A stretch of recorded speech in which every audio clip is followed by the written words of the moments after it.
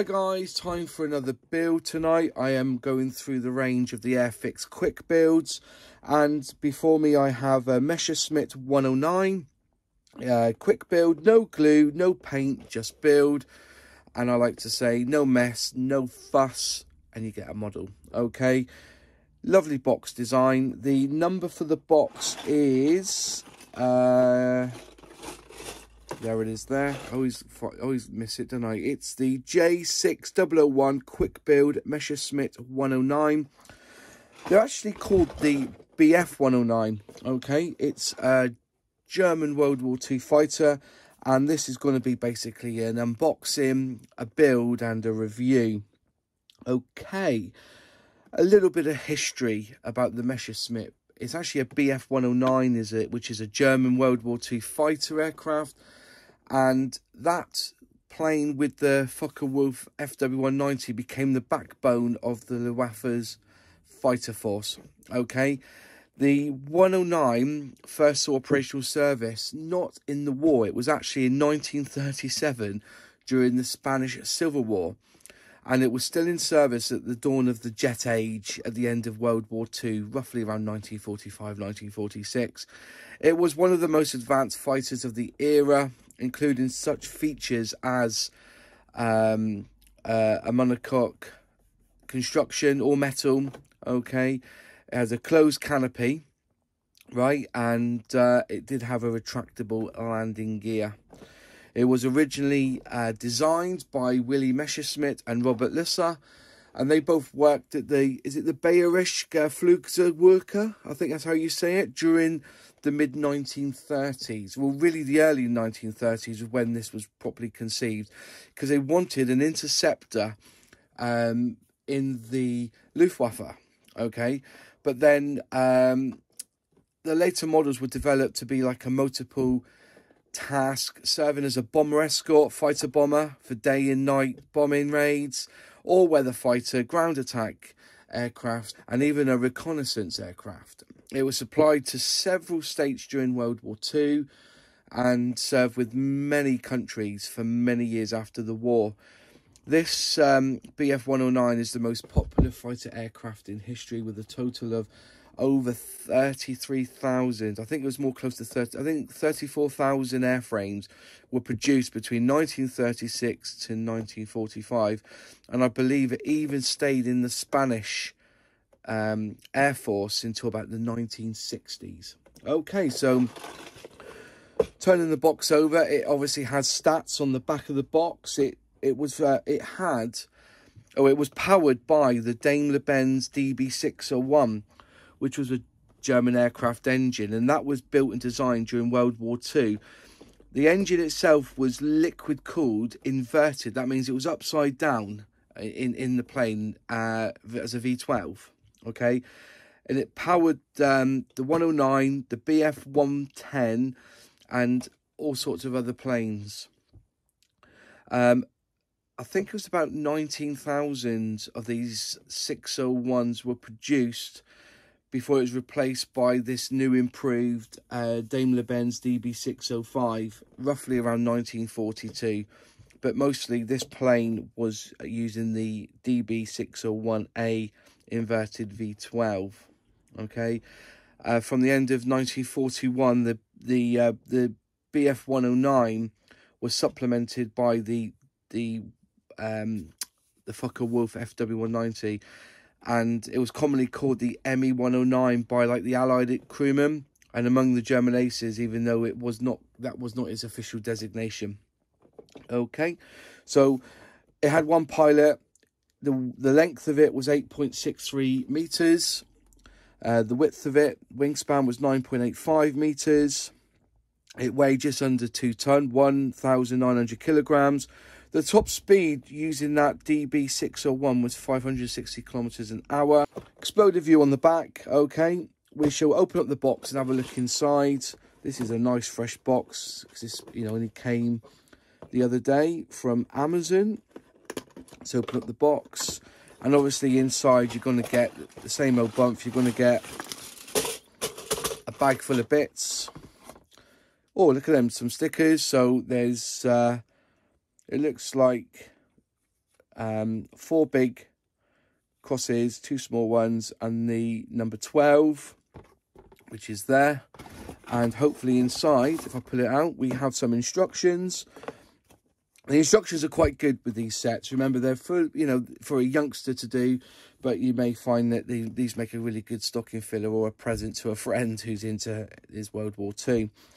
This one here has got 36 pieces, so there's quite a bit to do on this kit. We'll open up the instructions, and oh, look at that, it's got they do the 4 planes. They also do a red arrow plane as well, which I've got coming in a later video. So the instructions, there's 34 stages to build in this. You start off building all the inside for the fuselage, putting it all together and all the sides, and you put the tail on. Obviously then you've got the wheels.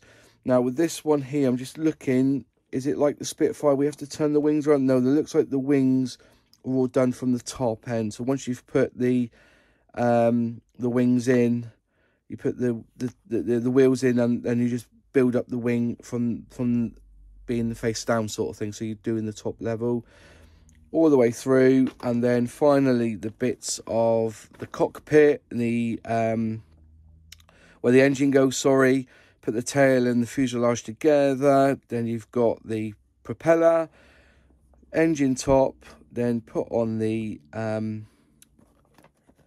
cockpit window, which is all blacked out anyway, and then the bomb, and then you can put it on a stand. So have a quick look inside. I need my roasting tin. Right, found me roasting tin. So let's open up the box with my knife. Just slice that through there. There we go, in the bin. Roasting tin out. Let's put all the pieces in. Fantastic. So there we are, as the stand. Oh, the cockpit is more transparent than the normal ones. Normally they're all black. So there's the wing sections, propeller, one part of the stand. There's the second part of the stand. Let's just push them together. Nicely done. It's quite, as I said, it can be a little bit fiddly. And that goes in there, ready. So that's the stand all done. There's some wings, a little piece there for the propeller. Yeah, looking really good. Right, let's get ready to build. If you want to see this being built slowly, okay, there is a settings cog in the bottom corner of YouTube where you can change how fast or how slow you watch the video. Okay, so click that down to like a 0.5 or 0.25 and you'll be able to see this being built slowly. Okay, so there's all the instructions you need. Let's get this all together and let's build this. See you after the time lapse.